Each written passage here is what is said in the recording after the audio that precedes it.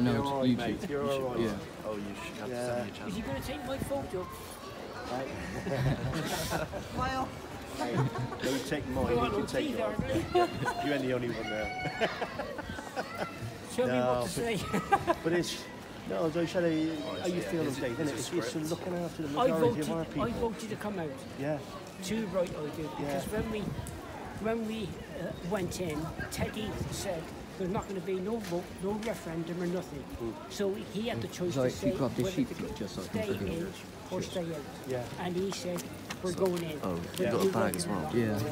I didn't like Just so I that. can film. And that is the minority. Yeah. It's like you said nowadays. You know, sort of 17.4 million that are voted to come out of this. Yeah. And they just totally ignore them. Yeah, And you too think, well, good they why? are. I mean, look at the veterans. What are they doing with the veterans? I know. Let's just look after them before anybody else. When we have got veterans who sat out on the roads and all that, you know, their own money and things like that, and we can't look after them, but we send billions to other countries so we can look after them. Yeah, precisely. Totally wrong. Totally wrong. Do you know they even send, I read in the paper, I don't know whether it's true or not, but I read in the paper there's a list of companies, of countries, that this country sends aid to, and one is America. Yeah. America, of all people. Oh, yeah. That's right. I just can't believe it. As I said, there's other countries outside the EU that we can deal with.